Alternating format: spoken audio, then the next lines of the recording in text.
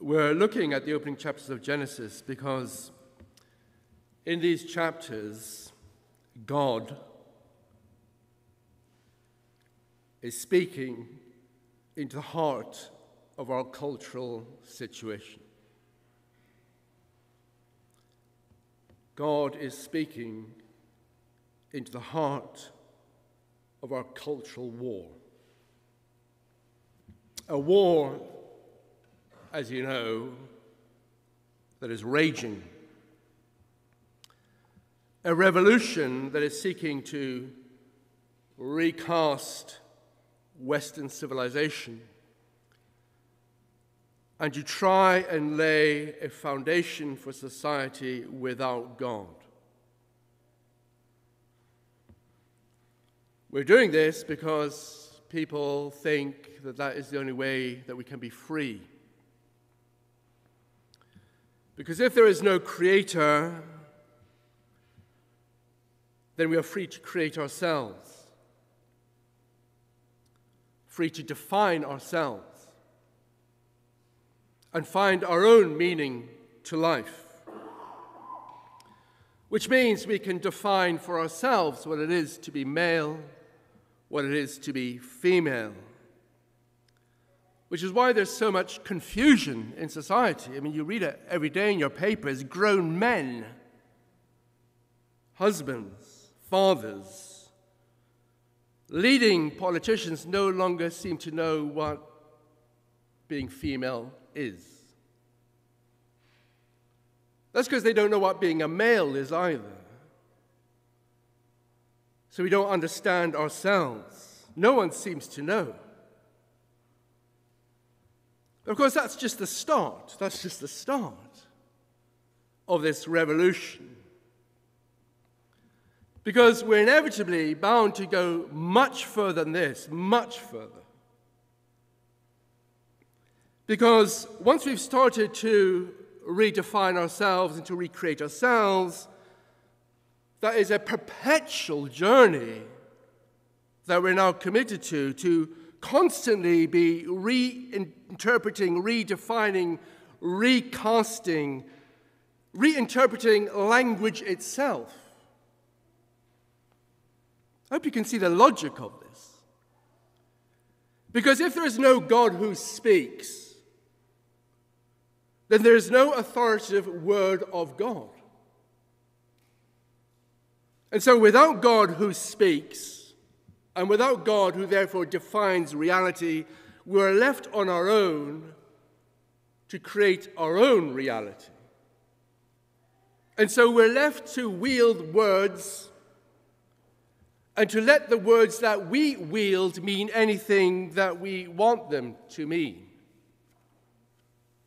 And so we can create our true selves. Because there was no God who in the beginning said, a God who spoke, let there be light. There is no God who said, let us make mankind in our image and in our likeness, male and female, let us create them. We haven't got that God. And so all we have is then our own words to make up our own stories, our own myths, our own truths, our own traditions, our own meanings, which is really, really dangerous. Now, you may not believe me. You may think, well, that's just the vicar using hyperbole to get a point across. Well, if you don't believe me, believe George Steiner. You say, who's he? I don't think he was a Christian. In fact, I know that. He was a Jew steeped in Torah. But he was born in a time when language was being recast and new myths were being created. He was born into a Jewish family that fled Nazi Germany. In the course of time, he became a professor of English literature at Cambridge and a professor of comparative literature at Geneva.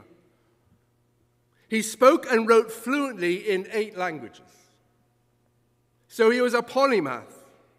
And yet, as he surveyed the records of Europe after the Second World War, he said that the great tragedy was that the German language, the language of Goethe, the language of Thomas Mann, the language of Hermann Hesse, had become corrupted, debased, because it became disconnected from reality. He said it's almost as if the German language had become mangled to say things and to articulate things it was never meant to say. He said this very clearly in an essay called The Retreat from the Word. Notice that, The Retreat from the Word. He argued that at the heart of Western civilization was the idea that the word, the spoken word, was there at the beginning. Of course, he got that from Genesis. He also got that from John chapter 1, where Steiner actually quotes John, who said, "In the beginning was the Word." And yet Steiner said, because there's been this retreat from the Word, we can no longer take this for granted. Because this anchor has gone.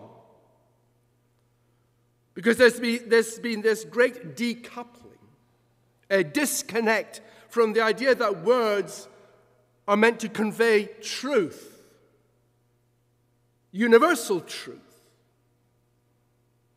Universal, universe, one world. These words apply to the whole universe.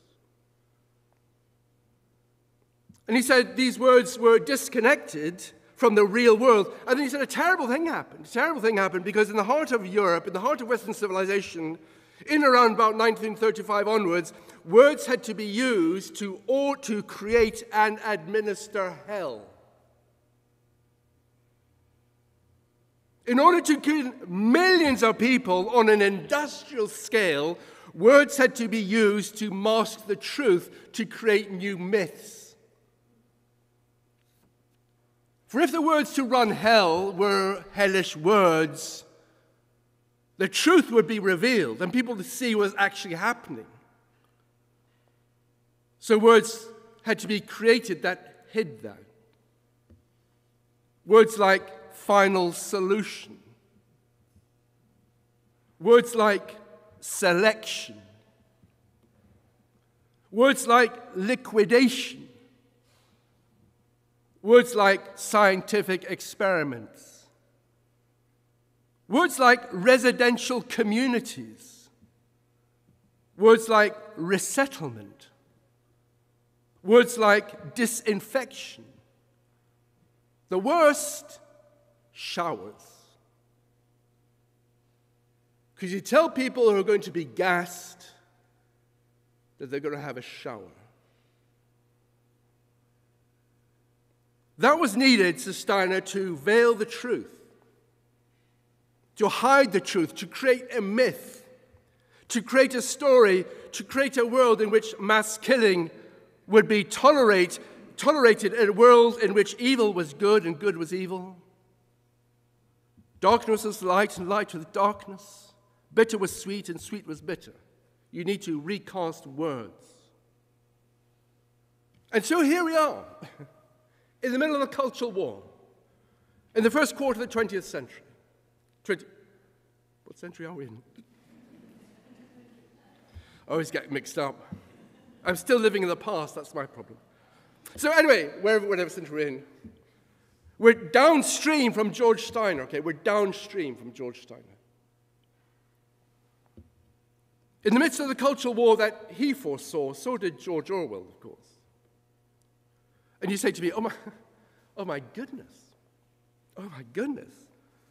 what's gone wrong with our culture? What's happened?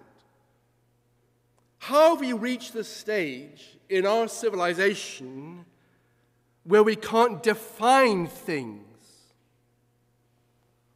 And I think the answer goes something like this. The answer, is that people say, look, we're living in this world, and we're unhappy. We're not at ease in this world that we live. We look around the world and we see so much sadness and so much misery, and we know deep in our souls that something's wrong. And so, as I say, we feel unhappy, we feel anxious. We hear of wars and rumors of wars. We see nation rising against nation and kingdoms against kingdoms. We hear of famines and earthquakes. We read about Sudan and desperately people racing to catch the last 3 seats in a plane before chaos descends. And so people think, well, how do we explain this? How do we come to terms with this world in which we find ourselves? And so people have come up with answers. Now, they all contradict each other, of course, but at least they're trying to understand the world in which we live. At least they're trying to understand our place in this world, to understand who we really are, to make sense of ourselves. And so they think once we've grasped this, we'll be able to have a basis on which to live. And so great people have come forward, great thinkers with powerful intellects. And they've said, look, the problem is we've got too high a view of ourselves. Too high a view of ourselves. Let's all lower our expectations. Let's not burden ourselves with high ideals that we can't live up to. Let's just admit, that as we look at the world, there are other creatures in this world. There are other creatures, aren't there? We see other animals. Well, we're creatures too, like them. We are creatures, and as creatures, we have instincts. Creatures have instincts. So we have instincts, and so we are creatures of instinct. And instincts are, what are they? Well, they're just instincts. They're not right or wrong, are they? They're just instincts. They're just there. That's how I am. That's how I've been made. And so we should just celebrate our natural instincts that we find in ourselves. And so we need to start worrying about our lives and finding out who we are. You're just a creature with instincts, and you can't help yourself. You've got these instincts. You can't be held responsible. There is no higher purpose, no higher meaning. And I guess it's that philosophy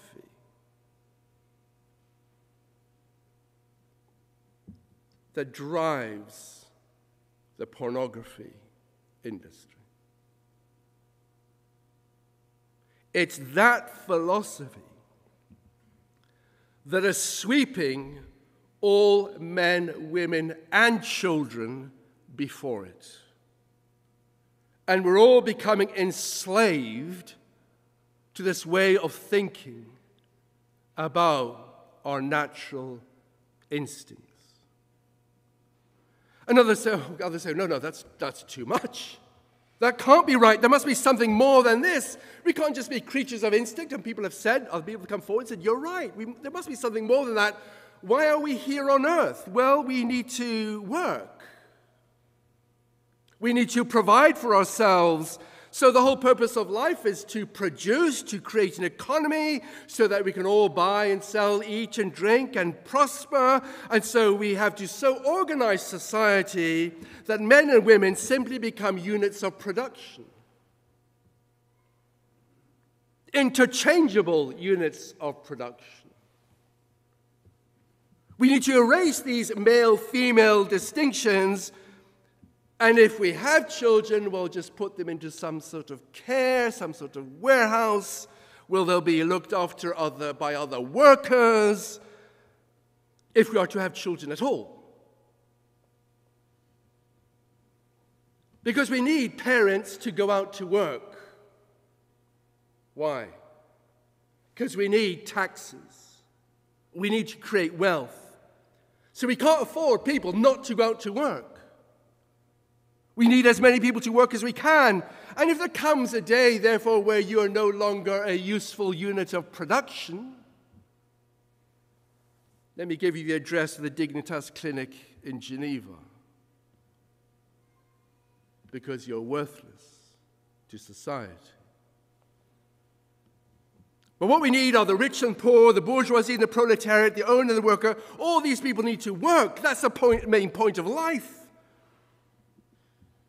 And other people said, it can't be, those are very bleak outlooks on life. There must be something more to humanity, and of course there is, because other people come forward and say, well, you've got to understand, we're not only just units of production, we're not just creatures of instinct, we're psychological men and women, we've got psyches. And we've got to understand our psyche. Well, how do you understand your psyche? I've got to do all this training that's meant to uncover my unconscious bias. No, it's unconscious. So I'm not sure how I can find it. But anyway, I've got to dig down. And no doubt one day I'll discover that I'm a racist. So I've discovered this unconscious bias. It's suddenly made conscious. But because I'm a psychological person, I've got very clever arguments as to why that can't possibly be true. So that unconscious bias has now become conscious. I'm going to bury it again. Because I don't like the truth about myself.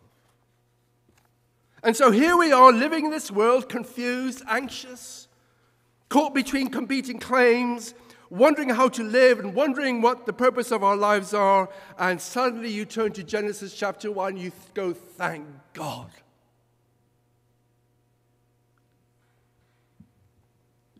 At last, what a relief. For at last we have a word from God that explains our world. Now remember what I said last week. Last week I said that Moses has written Genesis in order to provide the Old Testament people of God with hope. And the reason why he was doing that, you'll remember, because the Old Testament people of God had been enslaved in Egypt, and they'd been enslaved to pagan ways of thinking. Well, you would be after living in Egypt for 400 years. And so what Moses is trying to do is he's trying to free the people of God so that they can learn to think God's thoughts after him, so that they can begin to taste freedom, so that they begin to understand who they are. And that they don't have to be bound by the false gods of Egypt, just as you and I don't have to be bound by the false cultural myths of our own day. Genesis chapter 1 is setting us free. And so Moses is trying to help God's people to understand that just as a golden eagle is free. Have you seen a golden eagle?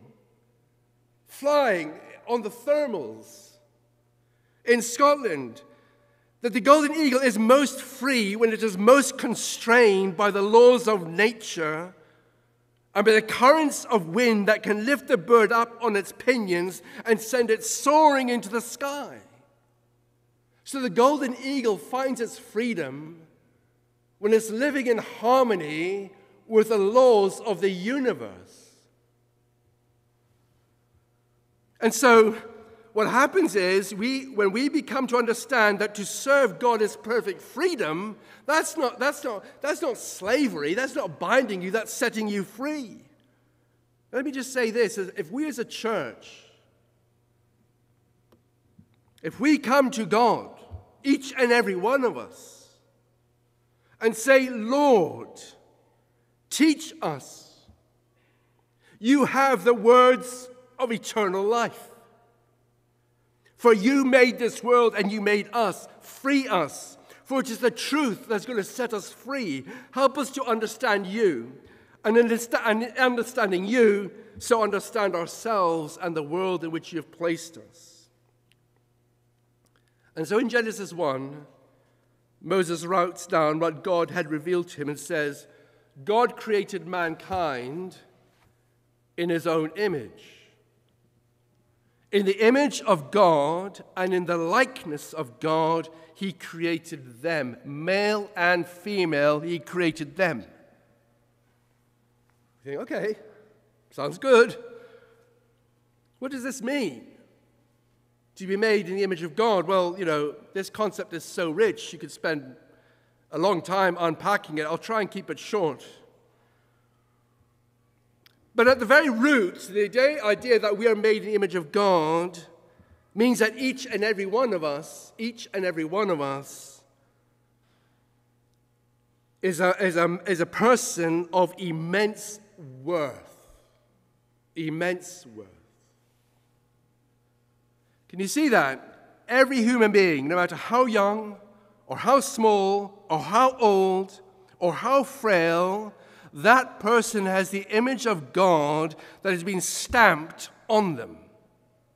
This gives them a rock solid, gives you a rock solid, irreducible, objective glory, significance, and worth about you.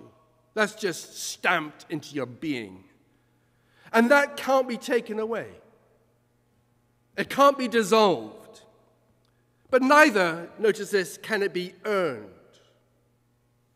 Just as an aside, it's interesting to see some of the arguments against the coronation. People saying about Prince Charles, well, what's he done to earn it? He hasn't been elected. What's he done? He's a weak human being. He's a man full of contradictions. He's caught up in all sorts of sins and passions. That's the point, isn't it? Because he's done nothing to earn it. Nothing. That office has been given to him by God. He hasn't earned it, but neither have you earned the right to be made in the image of God. That's just something that's been given to you. Of course, in ancient Egypt, only the Pharaoh was made in the image of God, no one else. Only the Pharaoh. But here in Genesis, the image is not just given to an elite. It's something that's been given to all mankind. Men, women, children, the unborn. It's given to the unborn. It's been given by God to the person, to the whole person. Now, I don't want to get into all these debates as to where it's located. Some people say it's in the mind. Some people say it's the soul. Some people say it's in the body. No, mankind is it's a psychosomatic unity. That's where we are. We're psychological beings, spiritual beings, and physical beings. And the image of God is stamped on the whole of our being. Which means, listen to this, no matter what you've done, no matter how low you've sunk, no matter what terrible mistakes you've made, no matter what awful sins you've committed, you are still of immense value to God. Because He made you. He made you. Now you might say to me, well, Nigel, I'm not sure why is that so impressive. I could go to a secular psychiatrist and psychologist, therapist, and they'd say exactly the same to me. No, they would not. What they would say to you is, no matter who you are or what you've done or how low you've sunk, you're a person of great value. And that's where they would leave it. They would leave those words firmly planted in mid-air. Because they couldn't give a reason why you're a person of immense value and dignity and purpose. They haven't got a reason for that. The Bible comes along and says, we've got a reason. God comes along and says, I've given you a reason. You're made in my image. That's why you're a person of immense dignity. So Christians come and they're told by God, and God tells the world, you're of immense value. It gets even more profound than that. Let me just say this. God was thinking of you as an individual. God was thinking of you before He even made the world. He was thinking of you before time. He was thinking of you in eternity. He thought of you and of your life. And He thought of you when He knitted you together in your mother's womb. He wove you in the depths of the earth. He made you in the secret place. His eyes saw your unformed body. He ordained all the days of your life before one of them ever came to be. Can you imagine that? That's an incredible thought. Because He had you in mind before the world was made, from before the beginning. The Bible begins in the beginning, but before the beginning, God was thinking of you. And then there came a time, there came a moment, there came a day when God brought you forth into this world that He had made.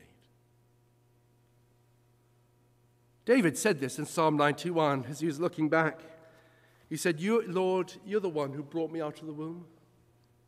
You are the one who threw me onto my mother's lap. You are the one who was my God from the moment of conception. Do you see what he's saying? He's saying, I'm not an unthinking creature of instinct. I'm not just an anonymous unit of production. I'm not just a psychological being dominated by my unseen biases. I'm a mystery even to myself, but I'm not a mystery to God who made me. God breathed into my life and made me a living soul, and so I have worth because, let me just say this, God does not create junk. Now, this is true no matter what people may say to you. You may have suffered great abuse at the hands of all sorts of people, and they may have told you things about yourself that are terrible. But let me put it bluntly like this. Who cares what serfs and peasants think when the King of Kings and Lord of Lords sees in you a person of immense worth that he created from before the beginning of the world? That's the first thing to say.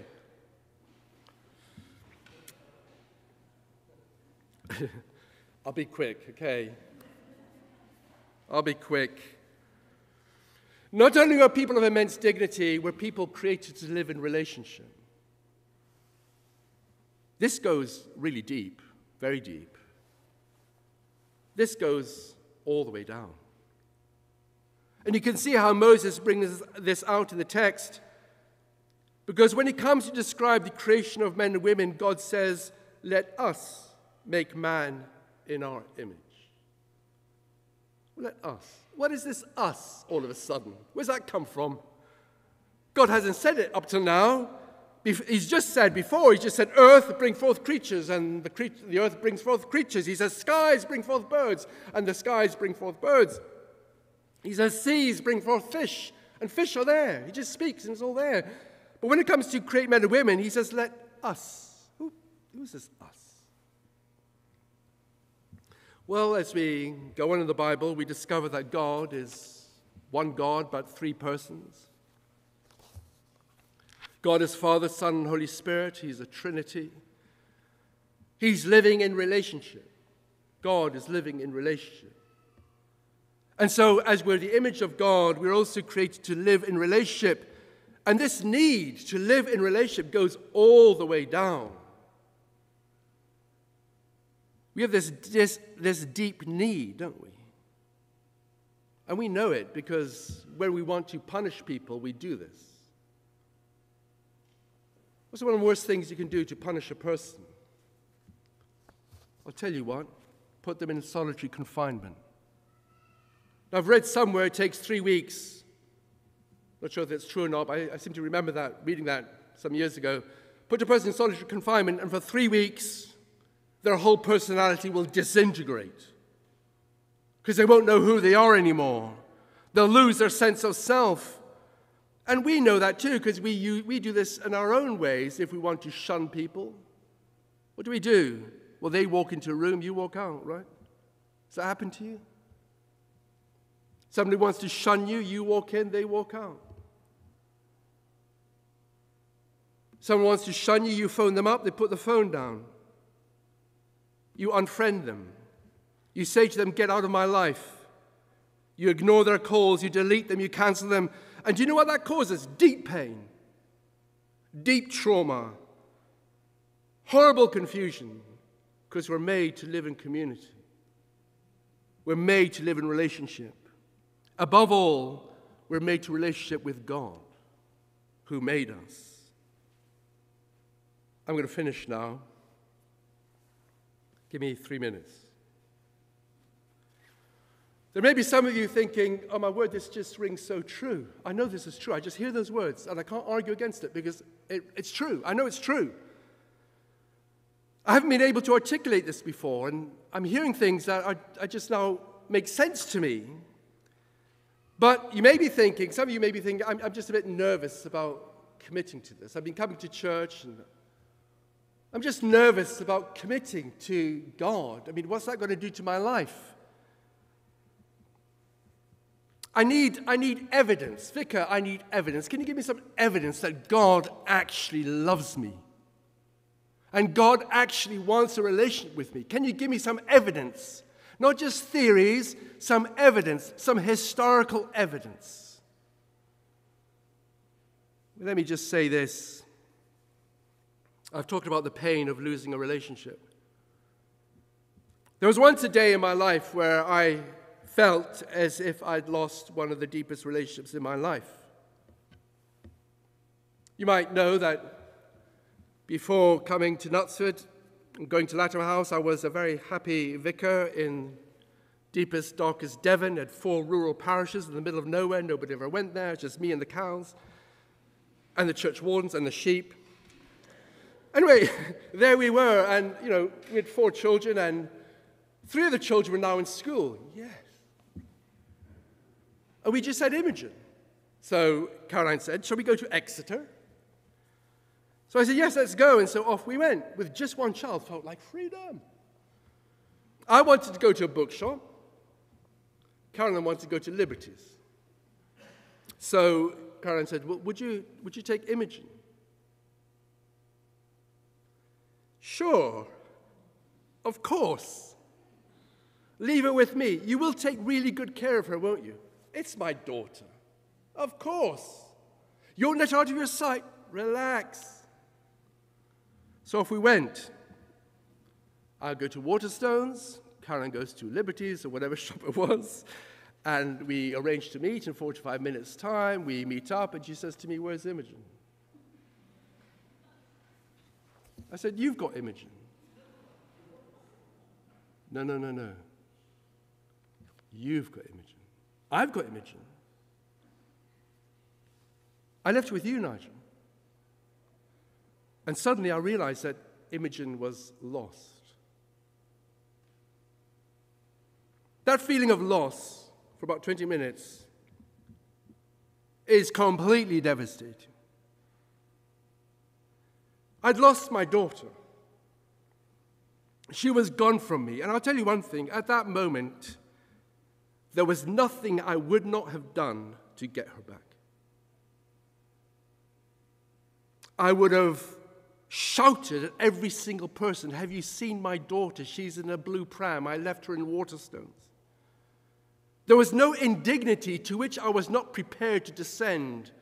I'd have gone into every hovel, every drug den. I'd have gone anywhere to get her back.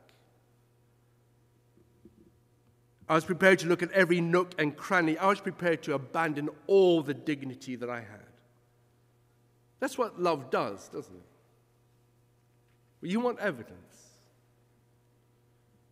There was a time when Jesus Christ, when God sent his Son into this world to look after his children who were lost.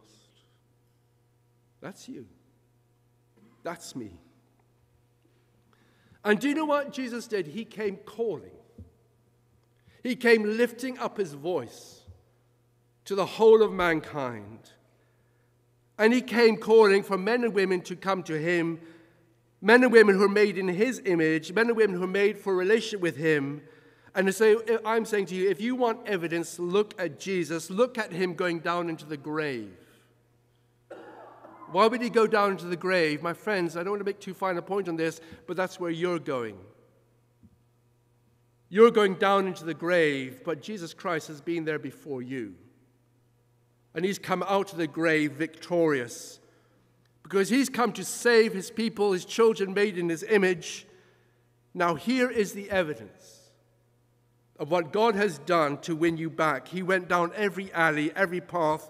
He went to every pit to search for you and bring you a person of immense worth, a person made for relationship. He's done that to bring you home to the Father's house. Let's bow our heads to pray. Heavenly Father, we thank you for your word. We thank you for the hope that it gives us. We pray, Father, that we might come running back to you. We thank you that you did not leave us, but came searching for us. We thank you that we're made in your image, made for a relationship with you. Forgive us all our sins, we pray, and overcome our doubts and fears. In Jesus' name, amen.